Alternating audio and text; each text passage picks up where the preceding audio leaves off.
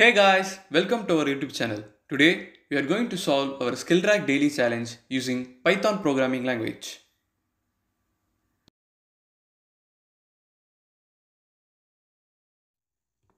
First, we will understand our question.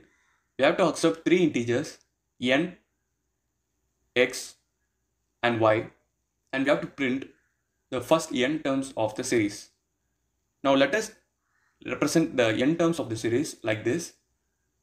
That is x plus 1, y plus 1, 2x minus 1, 2y minus 1 and so on. So now let us number them for our clear understanding. 1, 2, 3, 4, 5, 6, 7, 8, 9, 10. So now for every odd number you can see that it contains x in them. So here it is x, here also x, and for every even number it contains y in them, right? So now here the sign is plus 1, but when we see for the even number,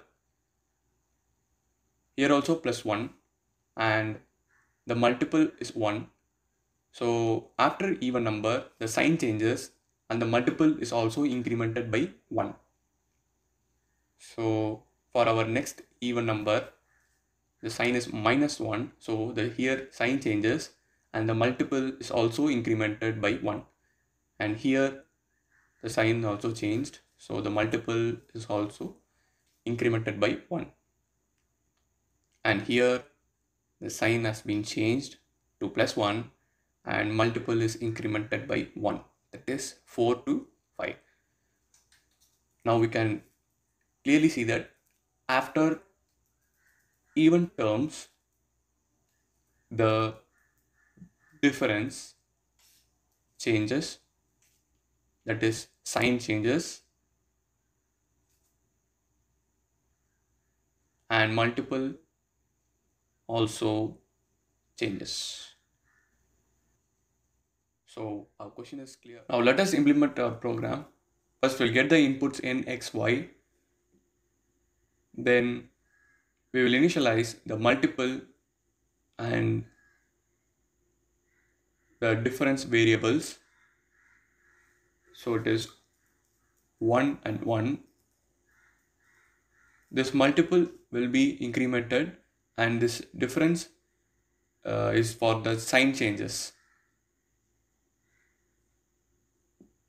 Now we'll run the for loop for CTR in range 1 comma n plus 1, that is our n terms.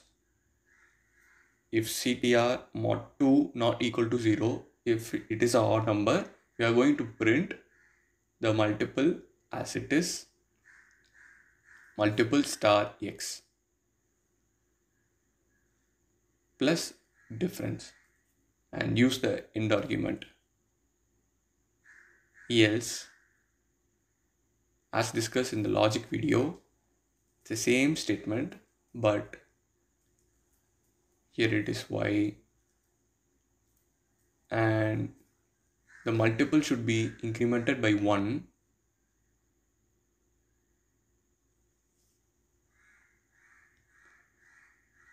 Incremented by 1. Now we will multiply the difference with minus 1 so that the sign changes alternatively according to our logic as explained before. Now we will execute our program. We'll give our first test case. Here we have got the first 10 terms and the x is 2 and the y is 5. And we'll run our second test case. Here we have got the 15 terms, the x is 9 and y is 1. Hope you guys understand. Thanks for watching. See you in next video.